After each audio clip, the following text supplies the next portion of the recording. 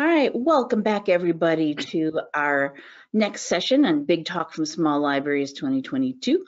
I am your host, Krista Porter, here at the Nebraska Library Commission. Just a reminder, Big Talk from Small Libraries is our online conference and all of our presenters are from libraries with a population served or FTE of 10,000 or less. And next up is another food-related session. We seem to have a lot of things going along with each other. This was not on purpose, but our previous session was about searching for the perfect potato chip. Go ahead and watch that one to see what I mean by that. But now we're going to thematically go right into having food in the library, reading and feeding your community. And with us is Julie Elmore. She is a returning presenter. She's been on Big Talk before. For us, and she is from the Oakland City Columbia Township Public Library in Indiana. There we go. So I'm just going to hand it over to you, Julia, to tell us all about how we can read and feed our community well. Perfect. Well, thank you for allowing me to present again, and to thank everybody that showed up to listen to me. So let's get that out of the way first. Again, I am Julie. I'm a library director here in Oakland City, Indiana. It's kind of in the southwestern portion of the state, kind of where Illinois, Indiana, and Kentucky all kind of meet up. In town, there's about 2,500 people, but the entire service population is about 3,900 people. And, you know, I mean, if you feed them, they will come has been a long-standing staple in library land. And then, you know, COVID kind of came along, and then we started looking at food a little differently. And we found some ways that maybe we could assist people without being completely like in their face about here's a handout. And along the way, we just kind of found out we could give food to people, but we could also use it as a way to promote literacy and education and, you know, depending upon, you know, what COVID is on any given day of the week, you know, maybe rebuild some social connections as well. So we're always looking for ways to incorporate food here. So I thought that I would show a few of them and then talk about how we paid for them, most importantly, and what we've done with them. So some of this is a little bit prior to COVID. We used to have a very active cookbook club. And as you can see in the upper right-hand corner picture, those ladies and gentlemen did not disappoint at all. I always kind of said it was kind of like church ladies gone mad. So we hope to be able to bring that one back. That cost the library nothing. Every month we had a cookbook out and everybody could pick a recipe out of the cookbook. We originally did themes where like 1 month in February, everybody had to cook a red food.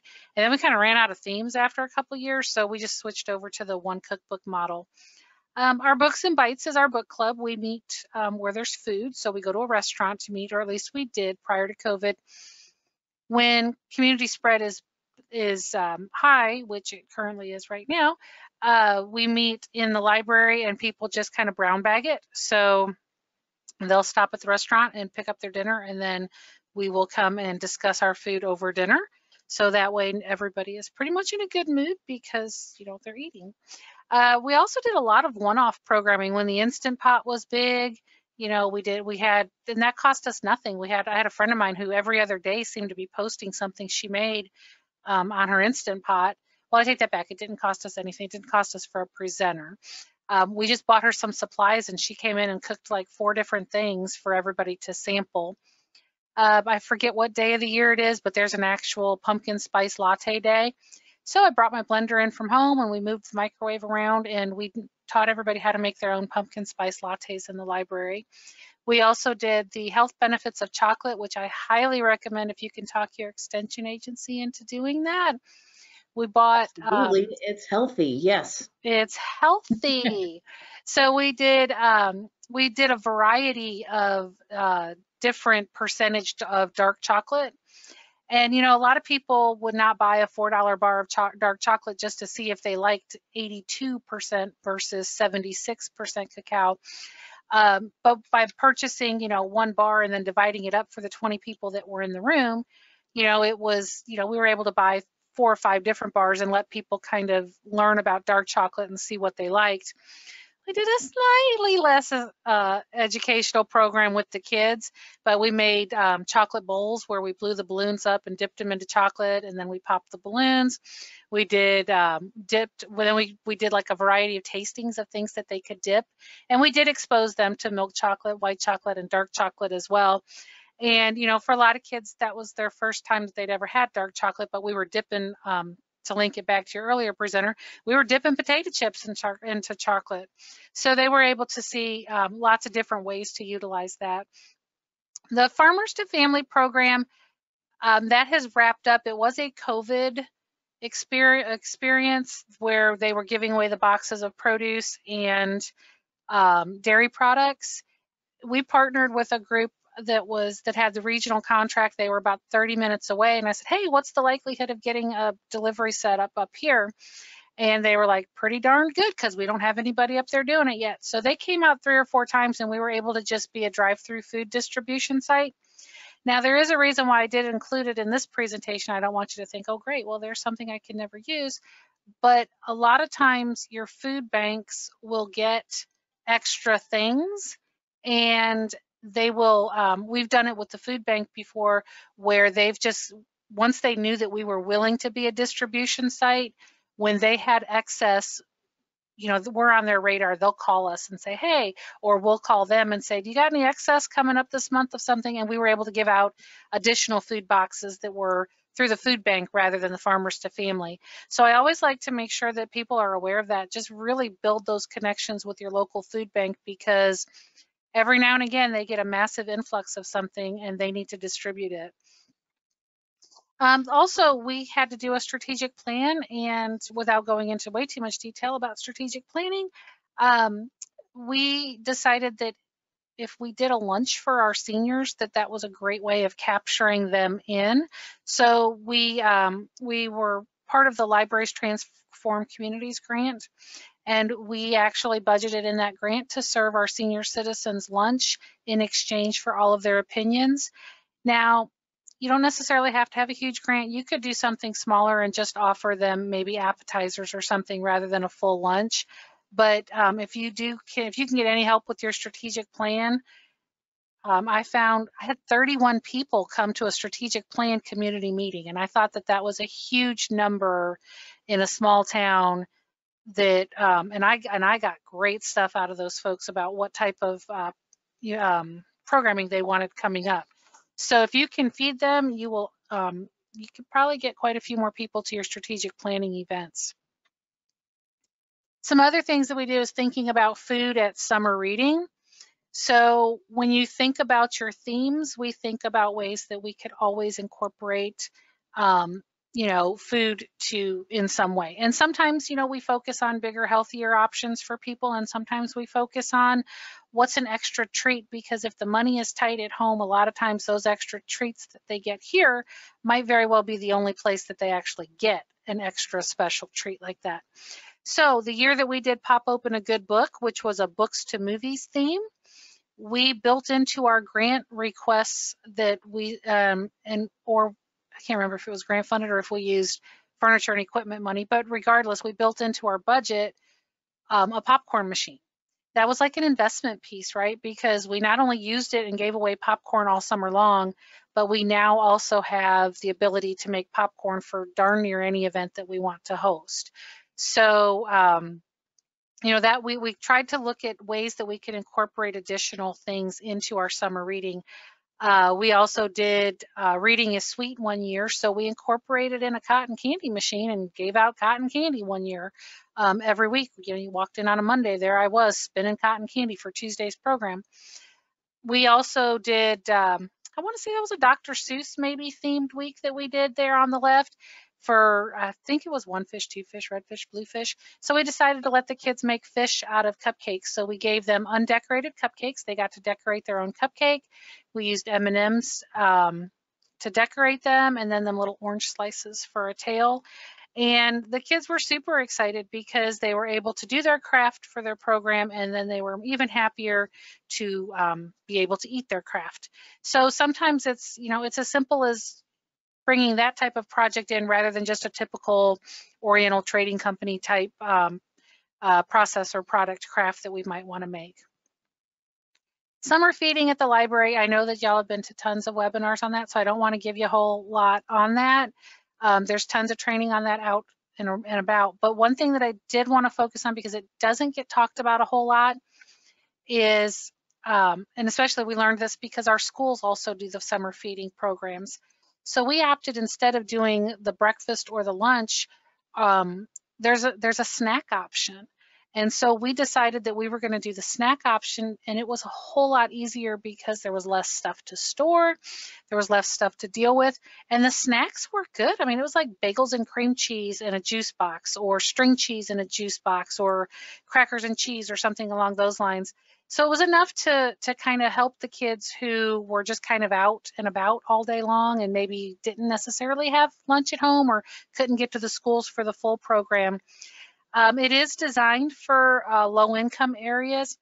However, our school district is made up of multiple townships, and some of them in the outlying townships are a little bit more of, they didn't have necessarily quite as many free and reduced lunches, shall we say, but we were able to, and you'd have to go with your, whenever you get signed up with the summer feeding program, we asked them to do, we were told that we could use our 6-block census around the area, and I knew for sure that in town our numbers were fine because our in-town school has a high rate of free and reduced lunch. So because our 6-block radius around the library qualified, then that opened up our community to the entire program for free. So I would definitely recommend that if you are interested and you attend some webinars on the summer food service programs, that you take a look at your census area for where you're at, in order to maybe see if you can't qualify on that way, if you can't get in on the first way. Another thing that we do here that I want to go into maybe a little bit more detail on is we do senior food boxes. So the senior food boxes, again, cost us nothing. It's a partnership with our regional food bank. They actually deliver boxes to the library once a month, and then we distribute them to the seniors that have qualified for the program. Our involvement is assisting them with filling out the application for the program and contacting them to let them know when their boxes are ready to be picked up. And because we're dealing with a lot of elders, the boxes are like 25 pounds. Oftentimes we haul them out to the cars for them. We give them 2 days to pick up, but honestly, you know, you can limit it. Originally, they said that we were supposed to limit it to like a 2-hour window, but you know, you do you. And we found that in our community, sometimes people are not able to pick up on the first day, so we just hold the box and let them pick it up set on another day. But usually we have the boxes stacked up in our meeting room for maybe, you know, maybe a day, maybe 2, kind of depends on what type of room you have. And we also have to fill out a monthly report that says we received this many boxes and then this many boxes went out and we have this many left over. But in the boxes, there is, they get a brick of cheese, of the processed cheese, they get some pasta, there's always a big thing of juice in there. There's usually some sort of a canned protein, be it canned chicken, tuna, sometimes they send beef stew, some shelf-stable milk, usually some sort of a grain like a cereal or oatmeal. So it's, like I said, it's about a 25-pound box of food that they get, 25-pound box of food that they get every month. And again, it costs us nothing, but it's a great opportunity to interact with some seniors. Our biggest problems and our biggest challenges that we faced with this were, one, breaking through to seniors that they could and should take care of this opportunity, because sometimes, you know, there's a lot of pride there, but you know, we just sell it to them as part of the library service, and you know, they don't necessarily, we don't harp on too much the fact that it's coming from, you know, a different agency or from the food bank. The other thing is that there is a lot of food in there. Sometimes the seniors, you know, after we had one lady and she was 90 and she took the boxes for like 6 months, and after that she was like, I don't think I need this anymore because it was too much food.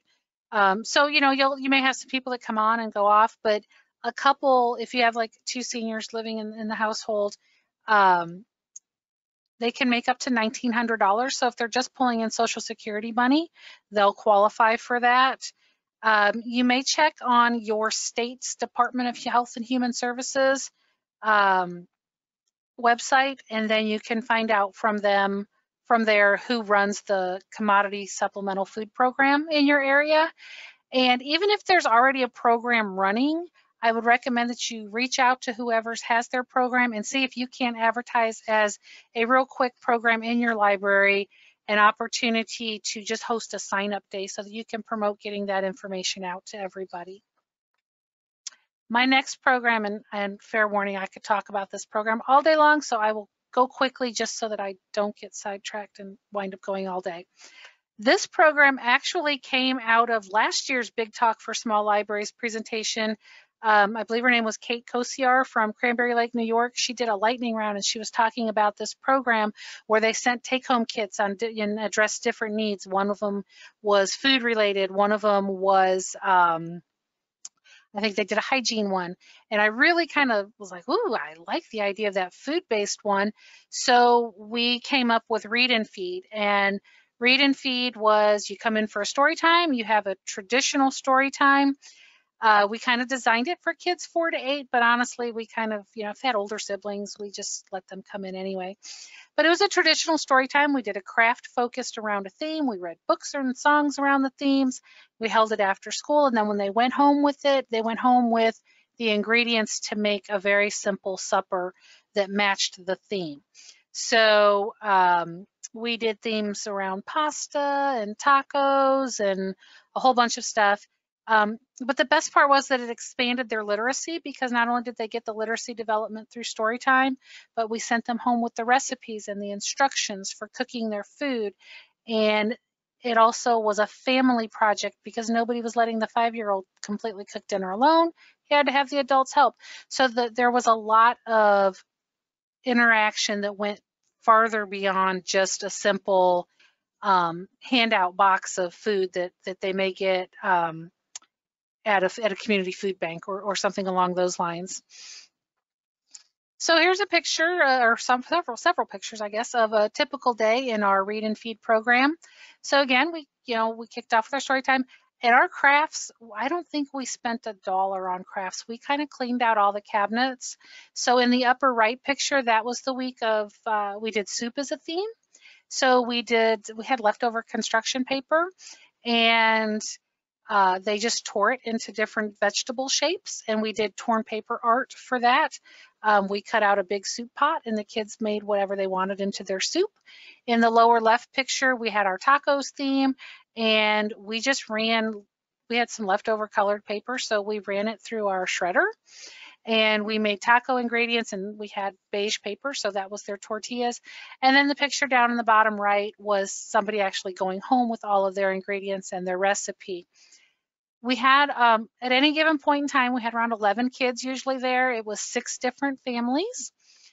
For our 6-week dinner program, it cost us under $300. Now, I will say that was prior to 7-8% inflation, where you go to the grocery store every day and it's another 5% more. So the cost probably would be a little bit more, but we kind of saved a little bit of money because we limited it to 1 meal kit per family. So the lady who had 2 kids only got one, took home 1 kit. And then we kind of had, if we had a family that had more than, we tried to base all the kits around like 4 servings. So if somebody had more than that, then we would just send them an extra kit home. But if money is a huge barrier to you, you could still simply do a food themed story time where instead maybe you use a hot plate or an air fryer and you cook, as an example, with the kids in the room, and then everybody just gets a sample of the meal, and that will cut your costs a lot. But again, we wound up, this was grant funded from our community foundation. We'd actually asked for $550, and that's what we received. We found out that our total cost for the first round, we only spent $300. Some of that was because we had a few less kids than what we had anticipated. Thank you, COVID. But we did wind up having a little bit of money so left over. So with that last $200, we said, well, it was November. We said, let's do a 4-week baking program as well. So we did a baking program, and again, not expensive recipes. We did the can of biscuits where you fry them in the oil and then you toss them with cinnamon sugar. So, it was 1 bag of sugar divided out between 6 kits and a little 50-cent bottle of cinnamon divided out. So there wasn't necessarily a huge cost to the ingredients. When we originally planned it, we were doing tacos week, and then we saw what the price of ground beef was looking at. So we flipped it so that we could do breakfast tacos instead, and it brought our cost down a little bit on the tacos. But this is a sample of what the recipes looked like when we went home, or when they went home with them. So, for example, also during Taco Week, we read, dragons love tacos. This is not a taco. And so we sent them home with all the ingredients, and the kids absolutely loved it. And this is my biggest tip for you all. If you do this, take pictures, beg your families to take pictures, because, really, these pictures, if that doesn't scream successful, proud kids, I don't know what does. We had great and amazing social media interactions on a lot of these pictures. We still have a little tiny bit of money left over from this project and another project. So as soon as I can wrap up a couple other things, I've got a couple other plates that are currently spinning. We're going to do a 4-week mini session again of read and feed, but we're going to do read and feed around the world. So for France, we're going to do, before it happens, I can't believe I'm going to say this while you're recording it, we think we're making croque monsieur, but before the session, I'll learn how to say it properly. But it's basically a fancy grilled ham and cheese sandwich. So yes, we'll be able to send that home with the kids and continue this fun. These kids loved this program. The parents loved this program. And the best part, aside from the fact that these kids were like super, super proud of themselves to be able to provide. They were providers of dinner that night. So they felt, it was just good feels all the way around. And it also addressed food insecurity in a real covert kind of a way, because it was part of a program. It was, they had to work for it. They had to kind of make their meals themselves. It wasn't just a simple case of, here's some food, and move on. It was part of something else that they were a part of already.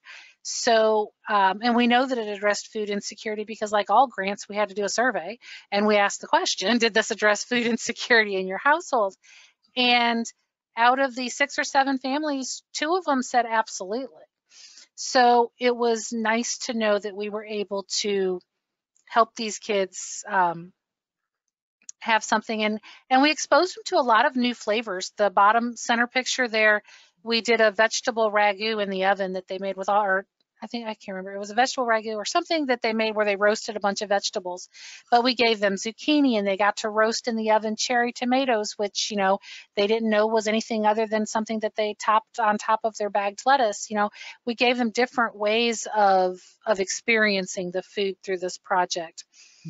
The best part too with this was that the funders loved these pictures, and we tagged the funders all the time with these pictures. Actually wound up leading to me requesting a different grant from the funder, and they actually overfunded my next request because they loved this project so much. So that doesn't happen too often, so I would say that it was a total win.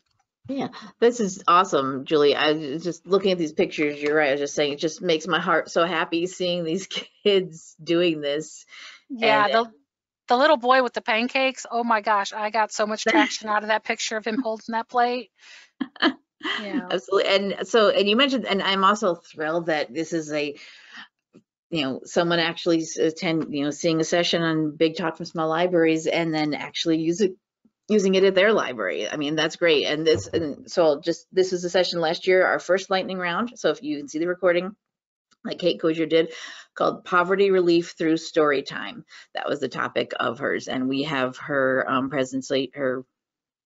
recording of her presentation and her presentation slides up there on our Big Talk website.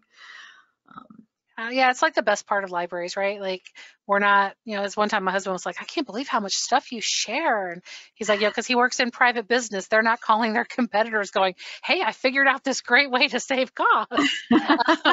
Yeah. But in our world, that's what we do. Mm-hmm. And so hopefully, maybe somebody sees this and it just plants a little seed, right? Like if they take one thing away from this, right? Mm-hmm. So And we do have a question that I want to ask while you're on here yeah, still, since we're kind sure. of paused here at this, and that's no problem. We can ask these questions now. I want to know, how did you determine how much of each ingredient to get for the read and feed story times? I would think you might have higher attendance at these. Now, It was registration required. Okay. I was It going was to say, absolutely so you didn't registration have, yeah, so required. you Yeah. knew how many people would be attending and how many children, Yeah. families, Yeah. and And we would let people register, on week 2 if they decided that they wanted to join in. But yeah, it was a registration required. And I think the first week, because we weren't really sure if we were gonna have gate crashers, we did buy 2 or 3. I think the first week was super simple because we didn't know what we were gonna get, and if we had, I don't want to say bugs in the system, not when we're talking about food, but if there were any sort of kinks in the hose, we'll go with kinks in the hose. I like that one better. But if we had any sort of issues, we wanted it to be on an easy one. So we did pancakes the first week, so we bought the Just Add Water pancake mix and bottles of syrup. And we bought, I think, 2 extras so that just in case that we had that. And then anything that was left over, we just donated to the food bank. So that was kind of an easy way to build in an extra, oh my gosh. So did you limit registration to start, or just say we'll see No. who registers? No, it was just it was like how many we got. I think eventually, I would have had to, cap it at 20 just so I didn't run out of money. But for the most part, it was, you did have that original grant to start with, yeah, that limit at least. And that helped. Yeah. And once we got going, we kind of knew, okay, this is kind of where we're going to land. It's going to be this. And we had them register for the session for the series, which I'm finding post COVID is almost, we're doing better if we do a 4-week session or a 6-week session rather than people signing up for something that is week, or not necessarily signing up, but even hosting something that is weekly or monthly. It seems like, at least especially for me, I'm like, okay, I can commit to doing 4 weeks of this. If I look at my schedule and life in these days and I go, can I sign myself up for something that's going to go in perpetuity? No way.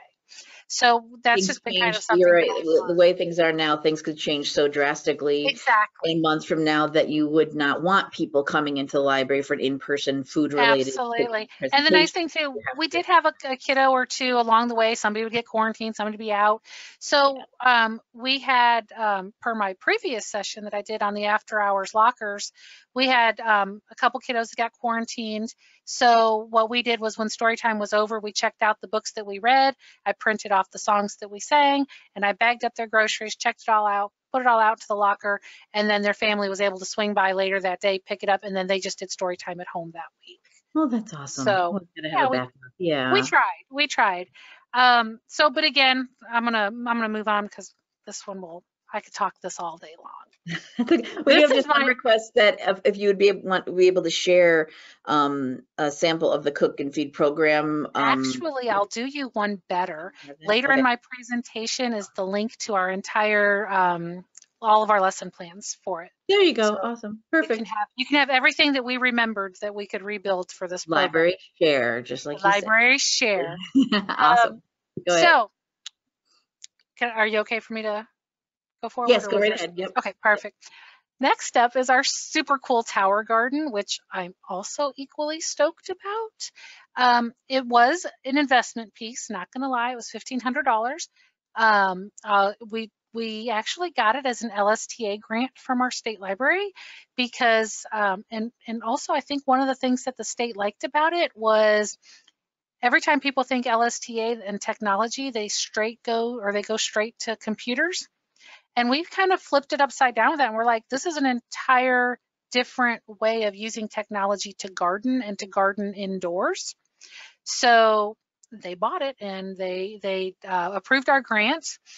I will tell you that my biggest downfall to this grant, and it was stupid because I heard it later. Matter of fact, it was a webinar I was in earlier this week. Somebody said, if you're going after a grant, go all the way. I should have done this as a $3,000 grant and bought 2 because it's fabulous. But the $1,500 included a year of supplies. I bought, like pretty much every accessory that I could get. I bought the dolly, which you want because you don't want to have to move this thing without wheels. I bought cages because eventually we're hoping, maybe, fingers crossed, in the spring we have kind of a more secured area. We're looking at maybe moving it outside and doing tomatoes or other vegetables that require some pollination. But what our tower garden is, for those of you who've never seen one or don't know what they are, it is an indoor soilless aeroponic vertical garden. The cool factor, totally off the charts, because people walk in and all of a sudden they see lettuce growing outside of this tower, or they walk in and they see these super bright LED lights that are going. But basically it has a 20-gallon tank underneath on the bottom, or the base, I guess I should say, has a pump, and then that pump is hooked up to a timer. For indoor gardening, it turns on for 5 minutes and then it shuts off for 45 minutes, I believe is the cycle that it's on. It's kind of nice. Sometimes you walk into the library and you'll hear water draining because it's running. Kind of sounds like we have a nice fancy fountain. But what's also super cool was we've done garden story times with the kids, and then matter of fact, I did a outreach story time to the kindergarten class where I told them all about this garden, and they knew all about gardens that grew in the dirt, and then I showed them pictures of our tower garden, and they were like, way cool. And then I gave them all little coupons that we made that were called tasting coupons, and they could come to the library and present that at the desk, and we would go cut off whatever they wanted to try off of the garden. So we have lettuces, we had arugula growing. I just got kale going, which if you eat it while it's real tiny is really quite nice. We have chard growing. We have dill. I can't keep dill in stock.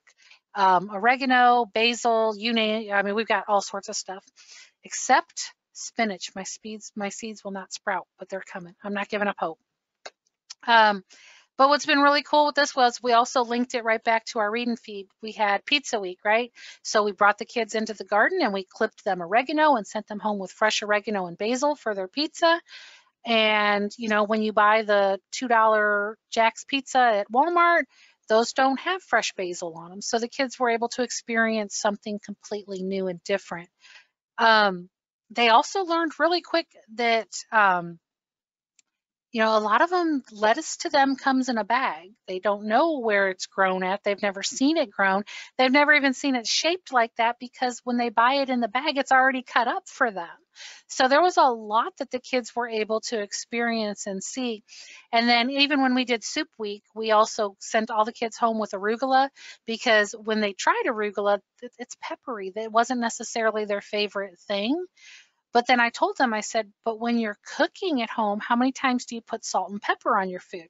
So we gave them arugula to toss into their soup to kind of let them have that flavor of the pepper permeate through their soup. And they found they were like, oh, that's not bad in the soup. So that was fun. And we have adults that just come in, and she comes in every other week to swap her books out, and she asks for a bag of lettuce every time she's in. And we go over and we cut it, and they're amazed at how long it lasts in the refrigerator because it's basically straight from the farm rather than sitting in a warehouse somewhere. So as far as any work required on it, it's about a 30 to 40 minute time investment every week. So right now, because we're running the heat in the building, the water dissipates a little quicker. So we go through about 4 gallons of water. We have to refresh, put in about 4 gallons of water every week. We check the pH levels once a week. And if we need to, here it seems like I always need to lower the pH. And we've learned along the ways that it grows better when you trim the roots as well. And because it's aeroponic, the roots are fully exposed. They're not buried in dirt. So if we trim the roots and keep the roots out of the base of the water, it keeps the pH a little lower. So, and then we pour in some minerals once a week as well to keep it growing and keep it growing healthy. The only other issue that we've had is I am not a gardener. I am the daughter of somebody who proudly killed a cactus by overwatering it. So, you know, green thumb, not necessarily, but you can see by proof in the picture, I actually can use this and grow this because I don't have to touch it a lot. So we have discovered the only other issue that we've had is that we weren't really sure when the produce would start hitting the bolting season, where when it bolts and then it's no longer good. Well, I shouldn't say it's no longer good. It just becomes bitter and not necessarily lettuce that you want to eat your salad on. But we haven't quite nailed down the when to plant the seeds to get them ready to replace what's bolting, because that's a timing issue, and it's coming and we're getting better, but it's not perfect yet.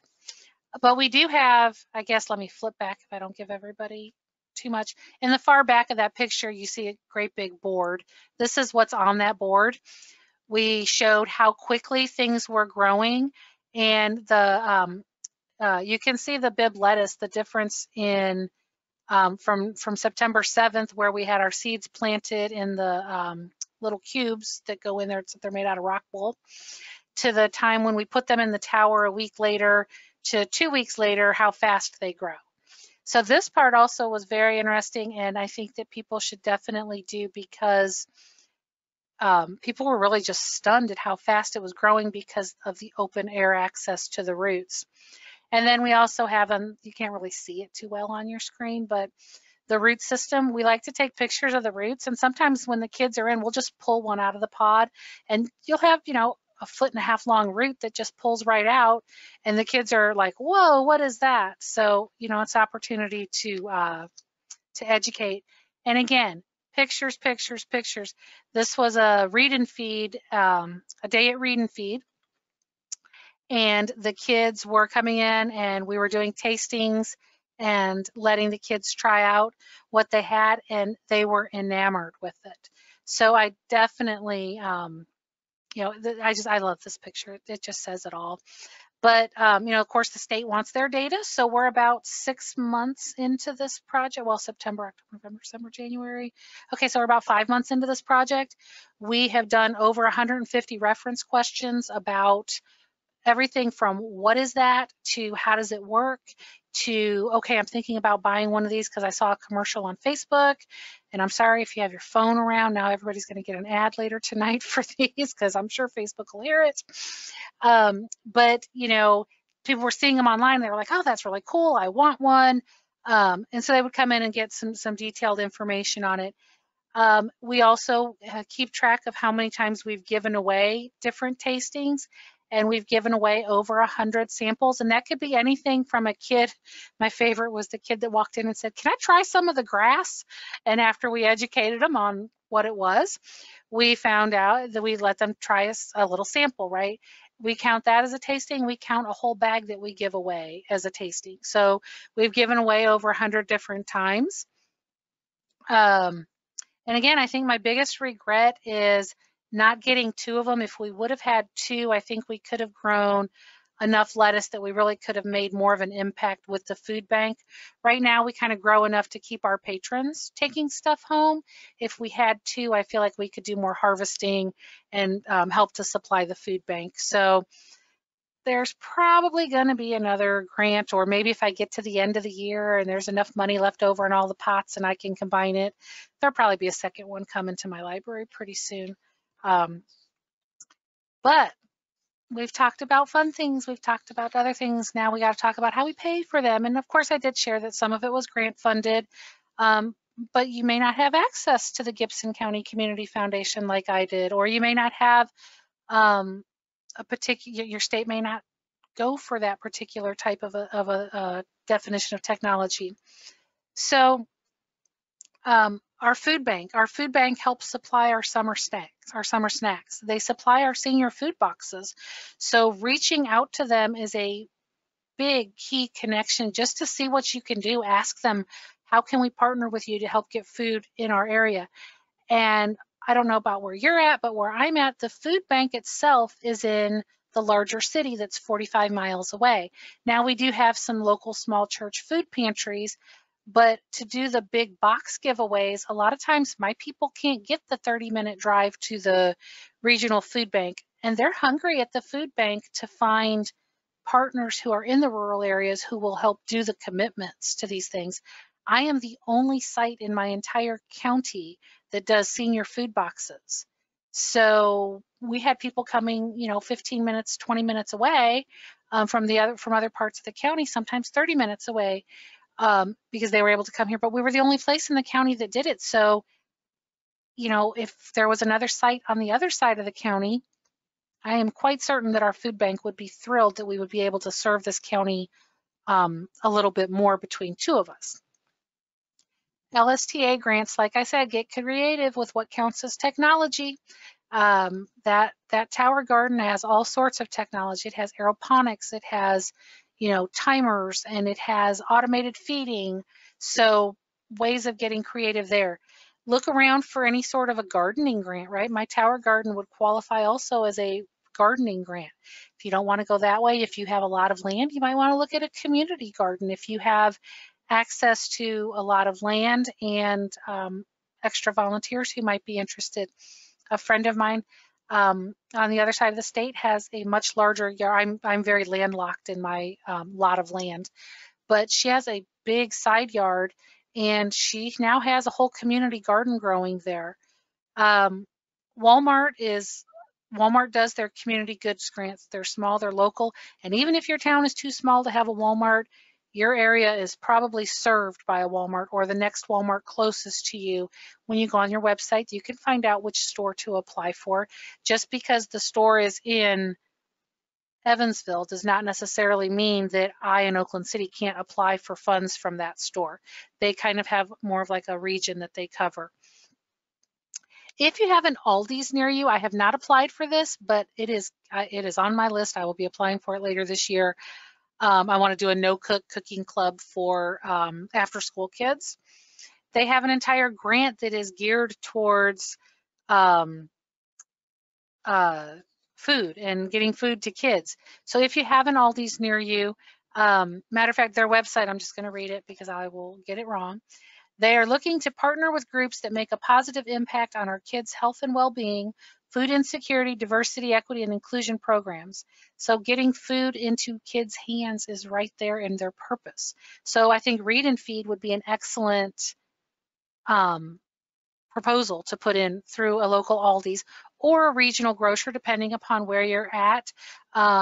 Check with your grocery stores, especially the ones that might be a little bit larger than just maybe like an independent grocer. But if you have somebody who maybe serves a region, see if they have something that specifically addresses food insecurity, because it might not be a place that you think to look, but they may have money sitting on the table.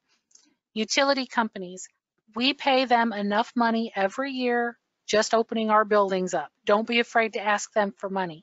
I was also once upon a time told by somebody who worked for a utility company in their foundation area, he said, the more that you can say education to them, the more they love to fund it, because the higher the education is in the person, the higher their utility bills will become. So now whether or not he would admit to saying that publicly, I don't know, but he did tell me that, and it makes sense, right? The higher the educated person is, maybe the higher disposable income they have, the more electronics that they're buying, the more energy they're using. So it's a self-fulfilling thing that they're doing. Don't be afraid to go get some money from them. Also, we ask for them for summer reading funds every year. They are the ones who bought my cotton candy machine because I budgeted it in as a piece of equipment that matched our theme. So don't be afraid to build those pieces into your budget, especially when you're going after cash. And of course, Dollar General, right? Dollar General has their summer reading grant as well. One of the things that we've used with some Dollar General money, I'm so proud of myself for not just shortening that to Dollar G. I want to say it every time. But anyways, one of the things that we've done is we do candy bouquets as prizes, where we they're super popular here. You put them on a soda bottle and decorate around them with a bunch of candy. And we didn't really think that people would be that excited about them, but I could make 6 of them for like $30 last year. maybe $40 this year, but we could do them. And I didn't think that the kids would be super excited for them, but they truly were, because when they go to Dollar G, they might get a candy bar, right? There's not enough disposable income for them to get this whole assortment of tasty treats given, that they can get. So, as a matter of fact, I'm kind of thinking that I might even turn this into a craft night program for our adults this year as well, for how to make them, because again, they're super simple. And when I do things that involve programs like that for our adults, I'm not afraid to say, donations of candy gratefully appreciated. And we did that in our Valentine's Day craft. We made little cute little treat boxes, and I asked everybody, because now we kind of have like a monthly group that meets. So when they were there in January, I said, hey, would you guys mind to bring a bag of chocolate, so this way when we make our treat boxes, it's not all the same candy, you guys can intersperse with each other. And we had 4 or 5 bags of candy that was donated. So it's a cost of admission without actually being a cost of admission, and we never say that it's required, but we have learned real quickly that if we put on the flyer, donation not required, but gratefully appreciated, or some wording to that effect. So, as the LSTA granting, going back to your previous slide, the LSTA granting agency here in Nebraska, the Library Commission, we're the ones that do that. I think you're right. People do get hung up on that technology part. But remember, LSTA stands for Library Services and Technology. So exactly. What the difference was is that what did happen, it used to be the LSCA, if anyone remembers, so like 25 years ago, it used to be the Library Services and Construction Act. And IMLS decided we need to help people with technology. That's a new big thing. So no more construction, but it's technology. And everyone grasped onto that. But there's that whole services part that doesn't have to be a lot of technology. And I would totally approve that grant. Sweet, there you have it. You heard it here first. So some things that are coming down our way, and I'm going to whip through this fast because I know that our time will be coming up soon. But there's so much, man. Once we decided to kind of focus as food as our theme, next thing I know, it just became everywhere. So matter of fact, Monday we have 20 people coming to a lunch and learn. This is funded by our community foundation that funded our Read and Feed program. They actually overfunded this program based purely on the success of our Read and Feed program. So we are doing a series of, I can't believe I committed to 10 different programs, but we are going to have lunch, and some of the lunch is going to be, we're going to buy it from some places in town. Some of the lunches to stretch the money a little further. Monday, I'm coming in and I'm making an 18-quart pot of potato soup and ham and cheese sandwiches. So we're kind of all over the map to depend upon how much we're going to spend on this. And again, it doesn't have to be a 10-week program for you, but if you're going after grant money, go all the way, right? So we do have this where they're going to come in, where they're going to have a free lunch, and then we have some sort of a program for them. We have this program. I just booked a program for with the National World War II Museum out of New Orleans, where they're going to do a program in March on women's roles in World War II. We kind of are going all over the map with matter of fact, 1 week we're going to do, and why not? We're focused on food this year. Our Lunch and Learn is going to be learning how to make homemade dog biscuits, and it's going to be a craft for a cause type of event where we're going to turn around and donate all of the dog biscuits that they make. And we're doing them in an air fryer because we don't have an oven, because why not? It's what we do. We improvise, adapt, and overcome. We work with what we got. So we're going to do an air fryer dog biscuit program, and at the end of that, we're going to take all the dog biscuits and we're going to donate them to the animal shelter in the county. So even the dogs will get food around, or treats around here, because that's how we roll. So that's coming. That's our big one that's coming. We almost have our flavor club ready to launch. This was based off of New York has Warsaw's public library. They had a super successful program. So what did I do? I saw it on Facebook. I called them up and said, can I talk to your person that does that? And learned from them what they do. And what we're going to do with this, we're going to feature a particular herb or spice. Some of them will be straight off of our tower garden. Some of them will be things that we buy. We're going to send them home with a sample. We are also going to use, I want to say it's the database is called A to Z Food. I think that's the name of it. But we're going to print off the information for them about a particular spice or herb, send them home with that, and send them home with a couple recipes that are easy recipes where, you know, we're not going with the whole fancy frou-frou stuff, but we want to open the doors to let people try something. You know, they may not want to buy a $6 bottle of curry to see if they like curry. But we can buy a $6 bottle of curry and divide that out a bunch, 25, 30 people as a take and make kit. And then our program became very affordable at $6 for 30 people. And it lets people go, nope, I don't need to waste my $6 on curry. But then another family may go, this is fabulous, and they would have never known about it had they not gotten it from us. Our read and feed, I already talked about that. We're doing around the world. We are also dedicating a lot of our year this year to programming for seniors to kind of help post-COVID with some socialization and opportunities. Also, the new census data came out, and my town is 28% over the age of 65. And also, ironically enough, 25% of my town lives alone. So we are taking that to show that we have a large single senior population. So we're focusing on cooking for one, air frying. I just booked a program with our county extension agency because they're fabulous resources. They're going to do a program on preserving. That's going to be for anybody that wants to attend. And I asked them because I really feel the way grocery prices are rising, people are going to be doing a little bit more home gardening, but money is tight. So they may not, I asked them to not focus on canning quite as much because people may not be able to afford the product of canning, you know, the jars and the thises and the that's that go with it. So they're going to focus a lot on freezing because I don't think a lot of people have seen the proper ways to freeze things, and they can freeze quite a bit of food that they maybe don't necessarily know that they can.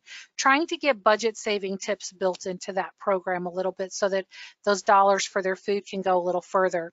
Holiday candy making, a neighbor library in the county last year was posting all this fabulous candy that they made in their library. So I'm hoping to steal, quite honestly, not only her program, but if she's listening, her presenter too.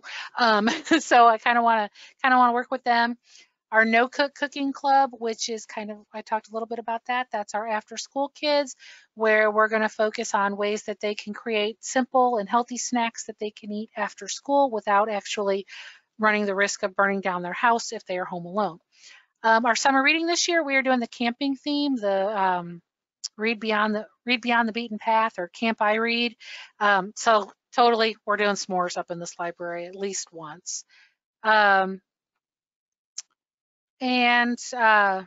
know, the other thing that also, as I wrap up, I want to make sure, don't get discouraged if you don't have necessarily the grant or the funds are not super flush. You know, we may be doing a series on something that you can easily dial back to doing one program. So if you don't have air fryers at your library and you can't afford to buy the air fryers, borrow a couple. That's how we did our Instant Pot series. I had one, my friend who did the program had one, and we had two other patrons that were coming to the program anyways and wanted to learn how to use theirs. So we used theirs just so that they knew exactly how to use theirs in the future. Again, your extension agencies, a lot of times they have programming money at least to help cover some samples. So don't necessarily think that it has to be your money. It can be another group's money too. They came in, they did a low sugar program for us once. They made a cake, right? One cake, and then everybody shared the one cake. So it didn't cost us anything. They paid for it out of their supply money. And it does adjust as you have to, adjust as you need it, right? It doesn't necessarily have to be your main focus, like food is our focus for the whole year. But, you know, a couple of these programs and you can go a long way. there is my promised link to, it's obviously not a link because you're looking at it on the screen, but you can write that down. I made it as small as possible. If there's another way to get it shared with y'all, or if you could send it into the chat or something, I don't know, but that will take you straight to our lesson plans. You are welcome to use anything in there that works for you, or hopefully at least let it inspire you. Some other pictures, those are our candy bouquets that we did as prizes. Obviously, when my kiddo, if I don't have a bunch of extra money, I'm not going to go in and buy all of that. If you go to a flower shop, even if your flower shop sells those, they can be a lot of money that they're really not, there's not really a whole lot on it. The biggest thing is remembering that when we hot glued candy to bamboo sticks and stuck them into a pool noodle that goes around the neck of a soda bottle, or in this case, the lemonade bottle. But man, those kids were coming in every week going, who won last week's candy? And then I have one kid that came in every week and he was like, you didn't call me for my candy bouquet. And I mean, every single week, he thought for sure that he was going to get it. All right, we're a small library. I'm not going to lie. He may have got the last one, because here he was every single week, dedicated every time. You didn't call me. You didn't call me. So finally, last week I called him, and the picture of cilantro was right before Super Bowl, and we timed that right because everybody was making salsa. So we had cilantro to provide to people, and we, of course, obviously got to post with the whole timeliness about Super Bowl. The last photo was when we did a food giveaway here at the library. When you're married to the safety professional, everybody gets a bright green reflective vest. But it was a great program. We did it as a drive-through. We gave away almost, I think there was 380 boxes of food. Everybody got 2 boxes on that particular program, and we did that in 45 minutes. We gave away that much food.